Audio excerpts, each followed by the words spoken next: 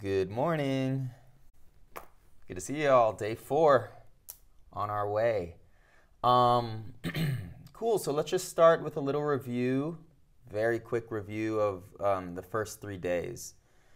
And so we learned the definition of mindfulness. Mindfulness is paying attention to the present moment. You can do that right now just by igniting the definition on purpose, non-judgmentally.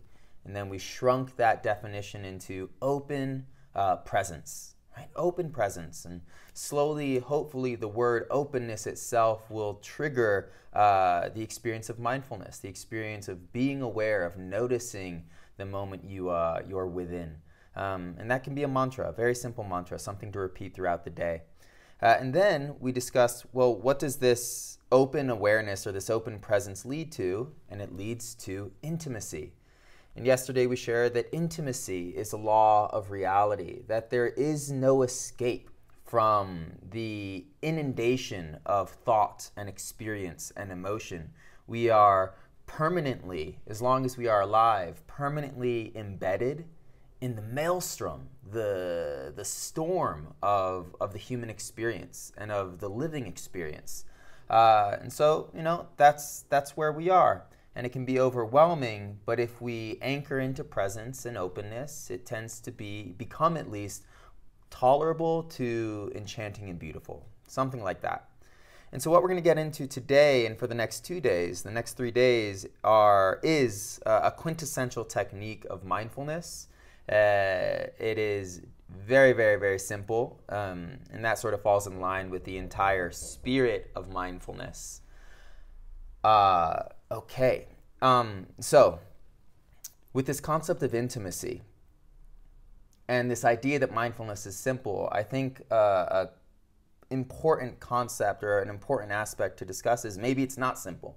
Maybe you're sitting here and I'm saying all these things, or you've read these books, or you're listening to a podcast, or you're listening to a YouTube video, and it's very, very challenging for whatever reason. And I imagine the reason for that difficulty is because of the presence of some form of suffering. And so the idea here is we have to acknowledge the nature of our minds, and that our minds do in fact suffer, and that suffering, that tendency to lean into stress, to ruminate on problems that may or may not even exist, ruminate on problems that have already passed, is a survival mechanism. And so when we understand the cause, the origin of our tendency to think negatively, I think it normalizes it. You just want to think it is better, it is more proactive, it is more beneficial and adaptive to think of the problem so that if the problem does arise, we are prepared. A zebra looking into the safari should not trust the grass, the tall grass. The zebra should expect there is a predator there. And even if there isn't, that expectation of danger will sort of give that animal an edge over the potential of its demise. And so there's a really lovely story to sort of bring an innocence to this negativity bias. Maybe you've heard it. It's the story of a frog and a scorpion. Both are trying to cross a river. And so the frog and the scorpion are trying to cross the river. The scorpion, right, unable to swim. The frog able to swim. The scorpion asks, "Frog, can you take me on your back and get me across the river?" And the frog, suspicious of the scorpion and its, claws and stinger, questions the scorpion. "Scorpion, you sting. Your nature is to attack, to paralyze. Why should I let you on my back?" And the scorpion says, "Well, if I sting you, we'll both sink. This is of mutual benefit." And the frog, understands the logic, takes the scorpion on his back, and they both start to make their way across the river. The currents become stronger and stronger and stronger. The scorpion becomes scared. It's in a precarious situation. And the scorpion all of a sudden stings the frog. The frog gets paralyzed. Both sink to the bottom of the river. As they sink, the frog asks, "Why, scorpion? Why did you do this?" And the scorpion sorrowfully says, "It wasn't my intention. It was my instinct. my instinct to sting, my instinct to react to fear, my instinct to react to danger. And so I'm illustrating this, or narrating this story to just illustrate that suffering, that fear, that anger, they aren't necessarily wrong. They're just the nature of the world. And this supports us in our mindfulness, because if you're having trouble absorbing, I'm going to let this plane pass by.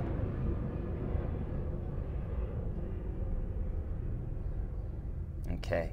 So if you're having trouble absorbing and being intimate with these negative sensations, these stingers of your own mind or circumstances, it's helpful just to understand it is the nature of life. So moving forward, intimacy involves sort of this expansive willingness to connect to good and bad. But now mindfulness comes in and says, while intimacy is a law of reality, the mindful the practitioner of mindfulness chooses a specific aspect to fixate on. And they tend to fixate on joy. They tend to fixate on happiness. And this is what we're getting into today. Suffering is natural, but to the mindful it is not enough. And so we orient our minds, we focus our minds on the other side of life. And what we find is there is an abundance of joy alongside an abundance of distress.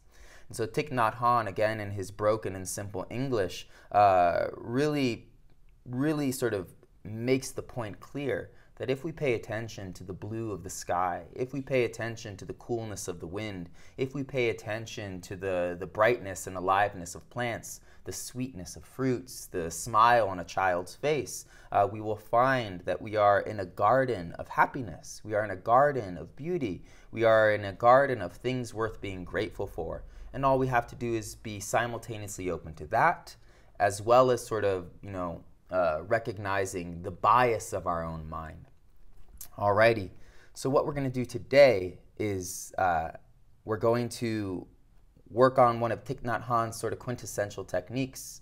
We're going to breathe deeply, and as you breathe in, simply say, I am aware that I am breathing in. And as you exhale, repeat, I am aware that I am breathing out. And while you do this, there might be this neutrality or distraction. But every time you breathe in and every time you breathe out, you must facilitate joy. You must conjure up gratitude. You must conjure up excitement for the glory and satisfaction of a simple breath in and a simple breath out. And if you find that difficult, that's something to pay attention to. The negativity bias, the scorpion in your mind is strong. If you find that easy, continue to feed and foster that fire of joy. Okay. Last little thing before we get into the exercise, a really lovely quote. There is no way to peace. Peace is the way. There is no way to joy. Joy is the way.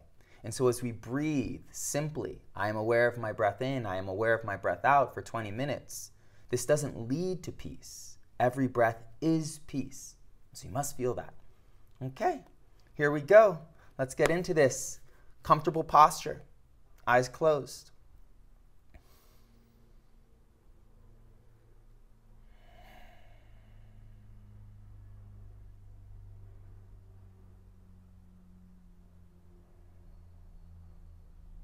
And let's take about 3 minutes, as always, just to recognize what it is you're doing. You are suspending your day, practicing something new or practicing something familiar, but either way, practicing it with the intention of embedding it into your nature. And what you are practicing is mindfulness, open presence, intimacy with life, and a capacity to recognize joy in all things.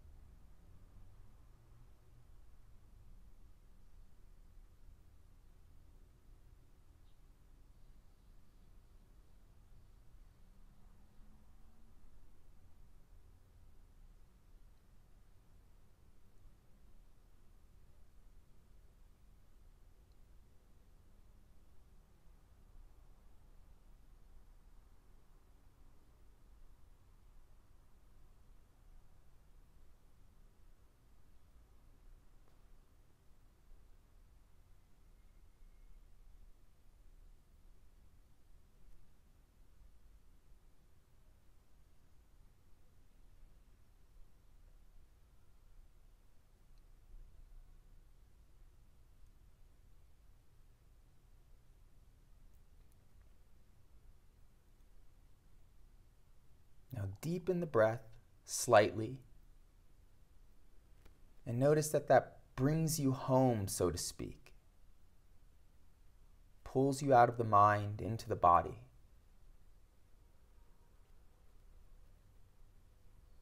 And from there, contemplate gently open presence.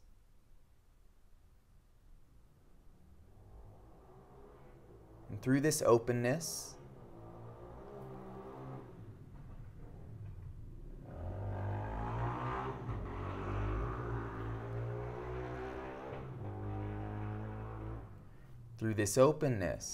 to all thoughts and sounds and sensations, intimacy, you are just with the world, intentionally, non-judgmentally.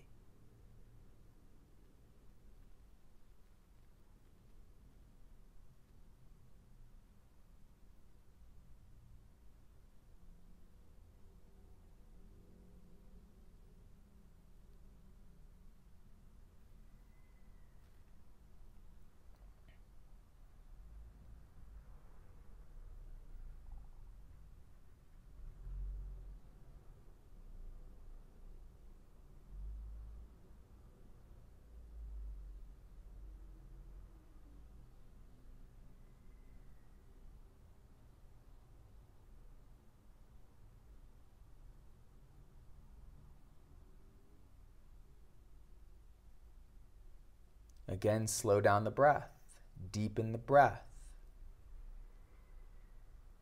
The quickness and shallowness of our breath is a derivative of our mind's negativity.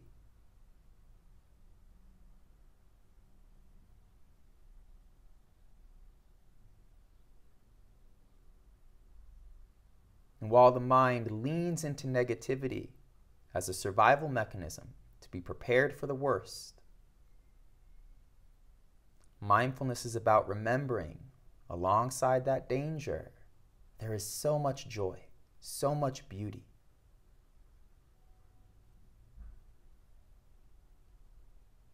And so a quintessential exercise of this practice,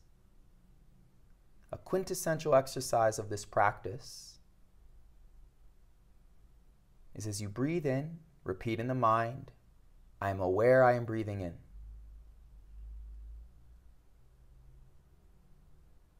And as you exhale, I am aware I am breathing out. Among other things, I am aware I am breathing in. Among other things, I am aware I am breathing out. Now the detail. With every breath in and out, you must facilitate joy. You must facilitate peace. Be intimate with that essence.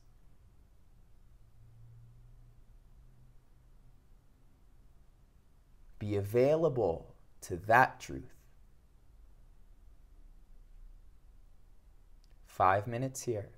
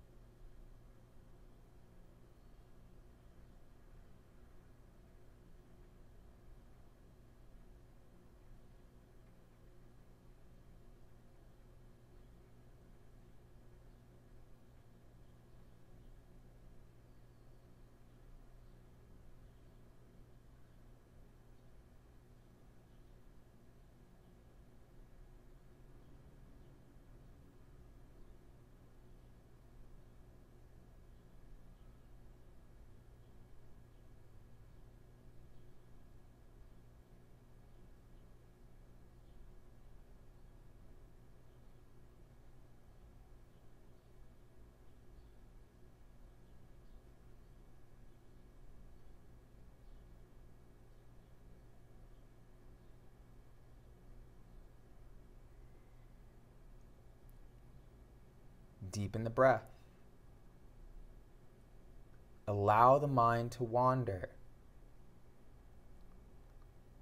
Let it move through its instincts, just like the scorpion.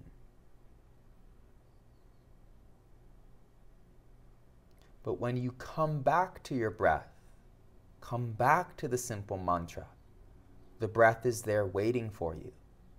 That joy is there waiting for you, as it always is.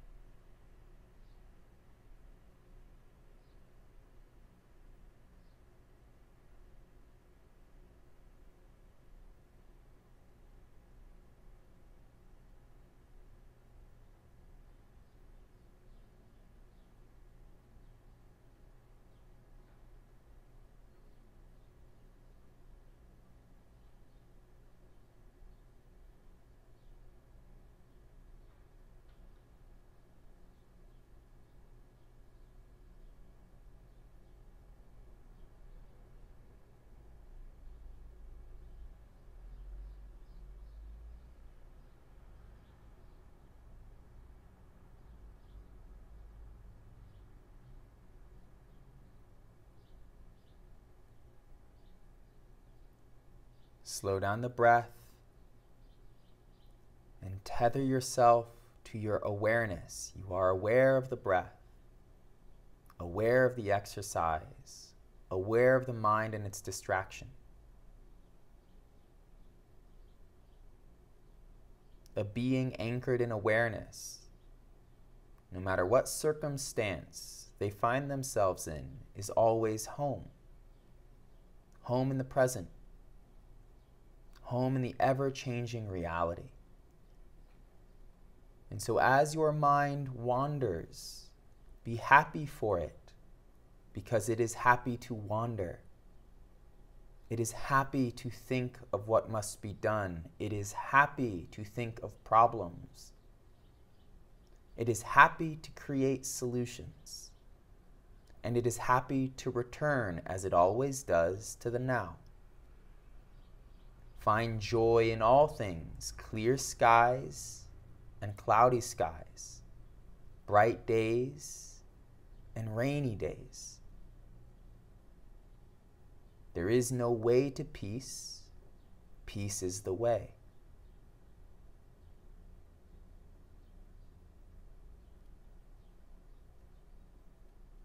Relax your body.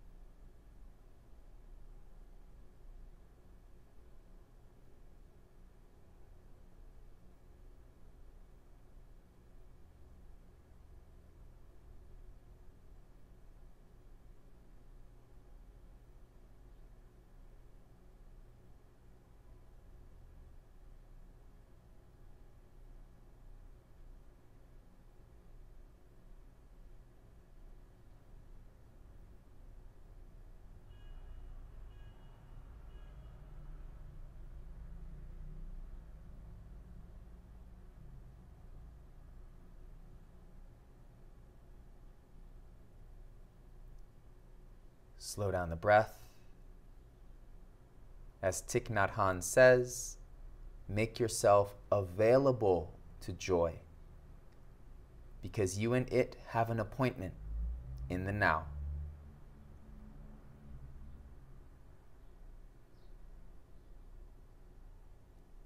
Oh yeah, this breath does feel good. Do all my breaths feel this good? Is this really always available to me? Yes. Through presence and openness.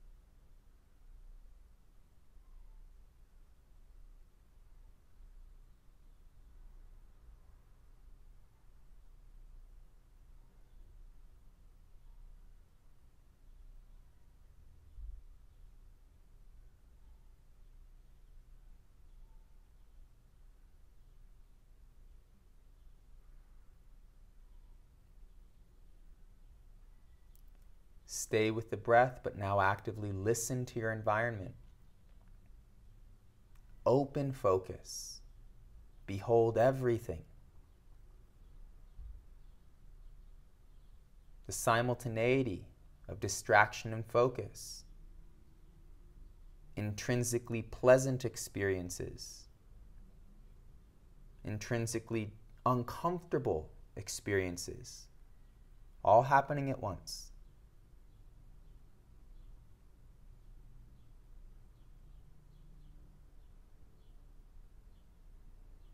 Everything is within everything.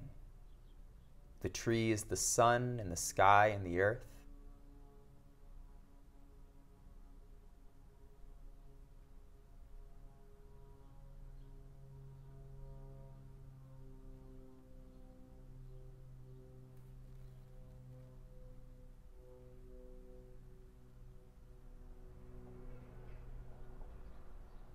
And so while our minds have reason to fixate on problems and danger, and while that is a truth, and mindfulness is about connecting to truth, mindfulness is also about directing ourselves into beauty.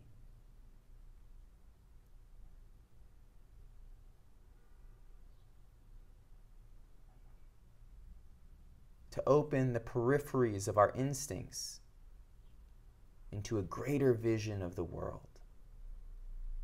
The blue of the sky, the buzz of flapping bird wings, the laughter of a child, the sweetness of fruit, the touch of warm water, getting into bed after a long day, the sight of an old friend.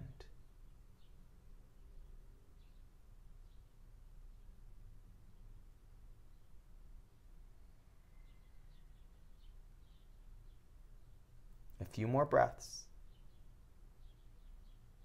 Among other things, I am aware I am breathing in. Among other things, I am aware I am breathing out.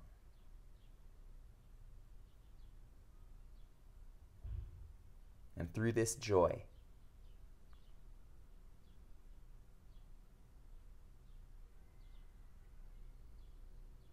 and through this peace,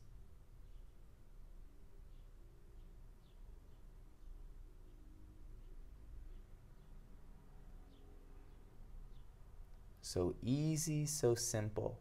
It just has to be remembered. With a breath in, open your eyes.